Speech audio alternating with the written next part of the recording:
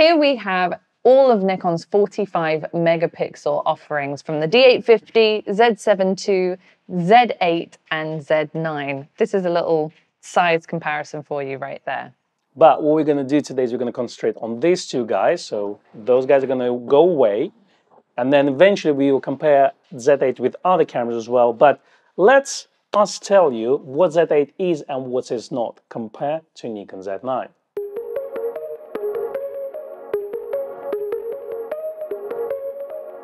First of all, is obviously the size and the weight of the camera. If you've noticed, Z9 is a little bit bigger and heavy as well.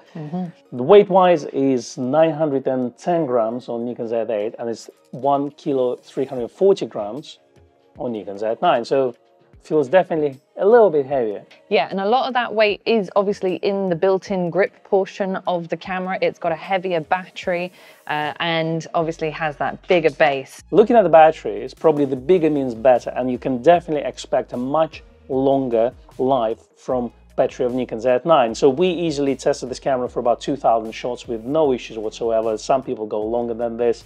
Now, CIPA rated the Nikon Z8 at 300 shots. Now, in real world, we would expect about the same performance as Nikon Z7 and Z6 cameras, which for stills, we've got about maybe 500-600 shots out of it before it going to about 10-15% of charge. Speaking of power delivery, you can get EH8P new AC adapter for both cameras, and that one has 45 watts output, which is better than 15 watts output of EH7P, which existed before the Nikon Z8 was announced with a new AC adapter.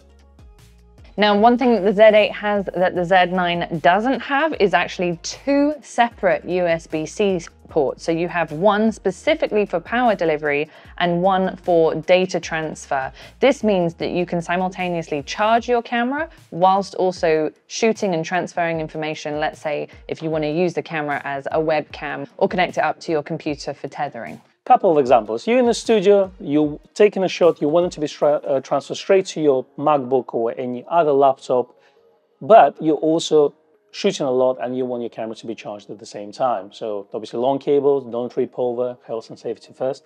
Now, if you are live streaming for lots of hours, like we have people streaming for 24 hours, which is the limit of YouTube, I think, then you can have a constant power delivery to your camera. All you need is lots of snacks, a nice empty bottle for certain things, but camera is going to continue to stream without any issues. That's right. Some of you may write in the comments that we don't have the body caps on those cameras.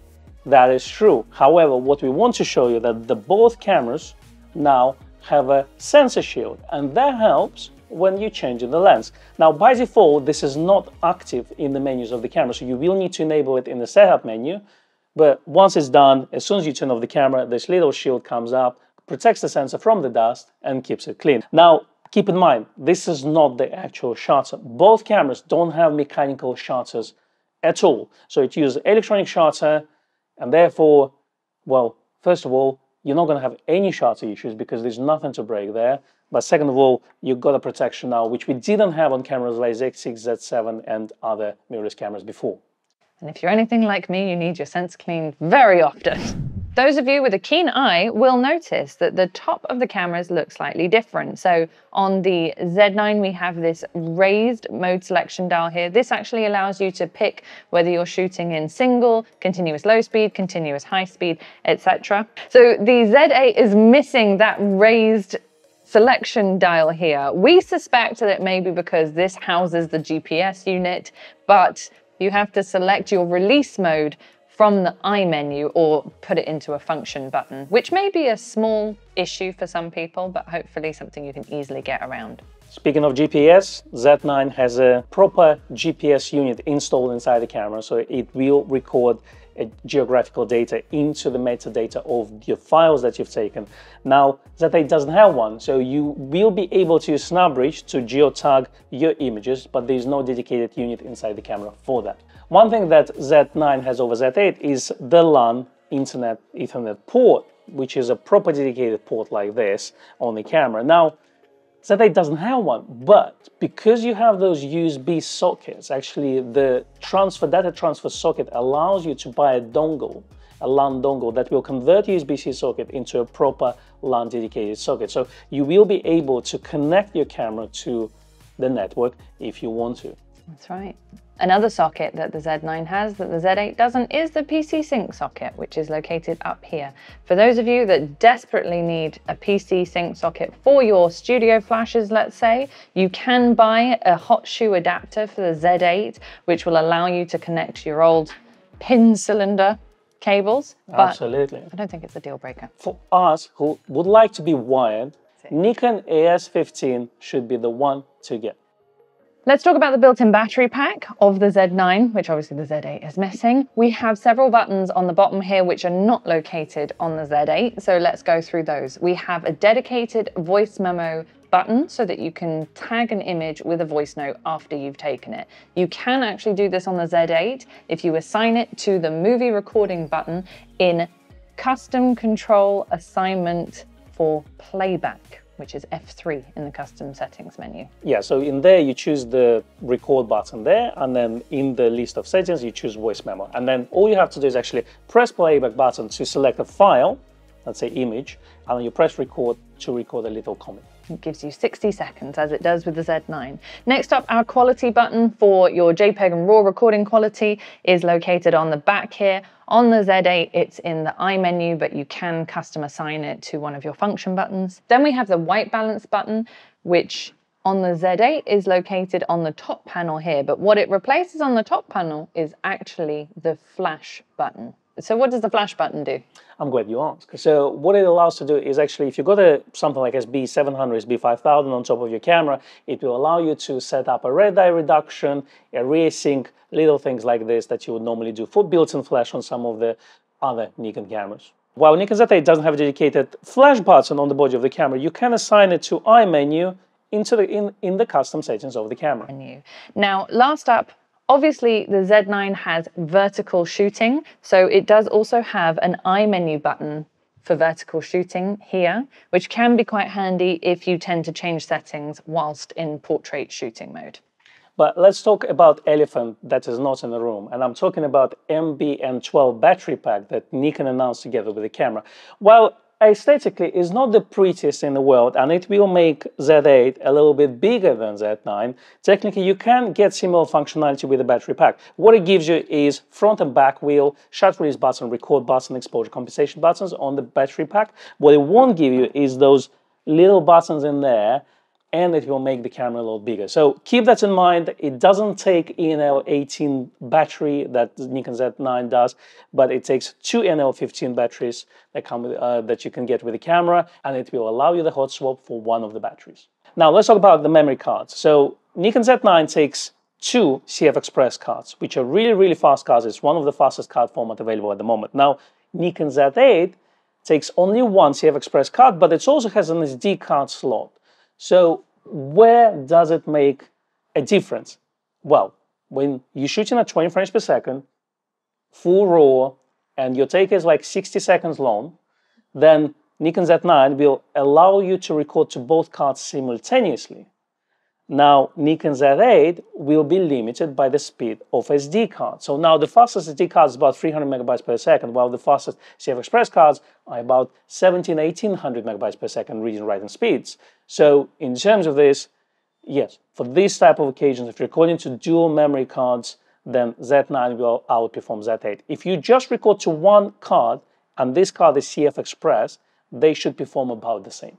Speaking of memory cards, the Z9 has a lock on the memory card door so that you don't accidentally open it. In fact, I can't even intentionally open it. There we go. That's really good. And Z8 has a very similar door that we have on cameras like Z6 and Z7. So you just kind of pull it towards yourself and then you just release it, it comes out. Another perhaps very specific feature for professionals is the fact that the Z9 has a Kensington lock compatibility here. It has a little socket so you can plug in your Kensington lock. So let's say you're at an event and you don't want someone to run off with your camera, you can lock it, which is great. They can still take your lens though. So keep that in mind. There is no Kensington lock on the lens. So maybe leave your camera with Kensington lock, remove your lens, take your 600mm with you. That's right, just put it in your pocket. One thing you will notice while looking at the front of the cameras is that the Z9 has function 1, 2, and 3 located on the front of the camera. It also has an autofocus selection button right here. That's the same on the Z8. But the Z8 is missing its all-important function 3 button. It only has function 1 and 2. Function 3 is located here on the protect image button, so it's a dual-purpose button, and it doesn't have a function 4, whereas the Z9 has a function 4 in place of the protect button. It's almost like the bigger body allows more buttons to be installed on the camera. Yeah. You think? Go figure. Good. One of the things that Z9 has over Z8 as well is in the custom settings, there's a D3 limited release option, which allows you to check or uncheck certain continuous shooting modes that you cycle through while you're setting it up on the camera. Now, Z8 operates more in the fashion of Z6 and Z7, where you press the release mode and then you set it up either with the front or back wheel, the either continuous low, continuous high mode, or amount of frames you want on those modes as well. At this point in time, at the point of release, the Z8 has a shorter recording time than the Z9. It's 90 minutes instead of 125 minutes, although I think that could potentially be changed. The only problem is you may risk overheating in a smaller body like this. Now let's talk about the build quality of the camera. So Z9 is full magnesium alloy build with fantastic weather sealing, similar to cameras like D6 and D5s back in the day. So it is a flagship. It's probably the toughest camera in the world right now. Now, Nikon Z8 is partly magnesium alloy, but also partly carbon fiber. There's a new material called Cerebo, which is basically a thermoplastic infused with carbon fiber. It's really, really tough. We've seen the videos. It's fantastic. Now, in terms of weather sealants, it's similar to weather sealants of G850, which is this camera over here. And for some of you, a lot of you who use this camera, you know that this camera is fantastic and can be used in harsh environments. So this one is good as this. There's no problem, and it's also going to be better than cameras like Z6 and Z7.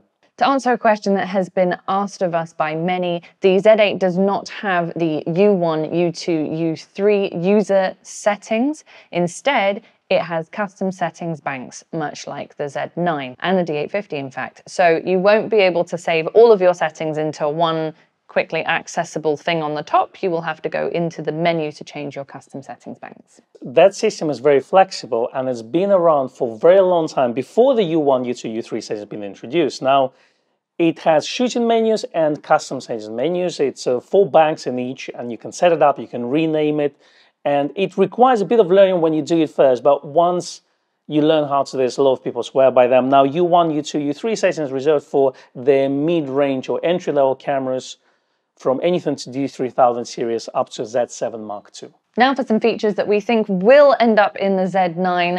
Obviously the Z8 is new and shiny, but they should filter up to the flagship body. First up is the 10-bit HEIF support. So that's high efficiency image format, and essentially the Z8 has it right now, but the Z9 doesn't. It's an uncompressed JPEG. Absolutely. There's some other fun things like portrait impression balance, skin softening functions for both stills and videos. Again, this is something that can be implemented via software, so we think that those are going to come in. Yeah, then we have our autofocus improvements, including airplane detection mode, which means that if you are a planes, trains, and automobiles type person, then you will have better recognition from the Z8 than you would have from the Z9 at the moment, but we do think that that will come in a firmware update later.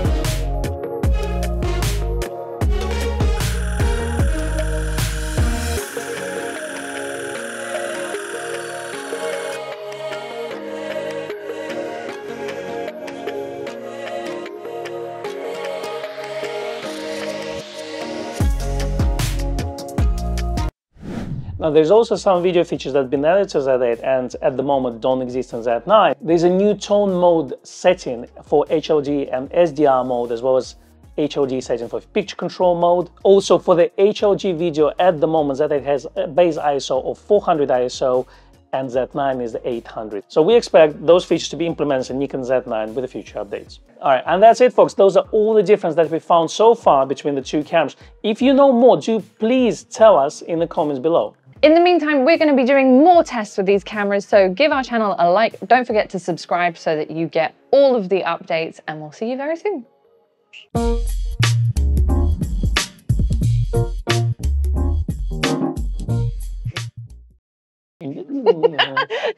It's fine. It's fine. Good. So we expect those features to be implemented in Nikon Z9 in a few. Okay. Ah. I don't know if that's Hummus. I always want to say that with like some kind of Hummus. hey support.